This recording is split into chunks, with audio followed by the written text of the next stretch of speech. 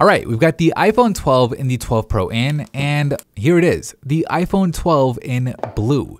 You've got the new design, kind of like the iPhone 5 back in the day, with these flat edges compared to the rounded edges that we've seen on iPhones since 2014. On the left side, you have the vibrate switch and volume buttons as always, along with the SIM tray. On the right side, there's the power button, and then this thing right here. It's actually to help get a better 5G connection. Let's see what else is inside the box. You've got your typical paperwork, and then you have a Lightning to USB-C cable inside of the box. That is it. There is no power adapter, so if you want one that works with the included USB-C cable, that's going to cost you $19. The back of the phone looks mostly the same as last year's iPhone 11, but through magnetic viewing film, it's a different story. And that's because there are a bunch of magnets underneath for a feature that Apple is calling MagSafe that allows you to clip compatible accessories right onto the back of the phone.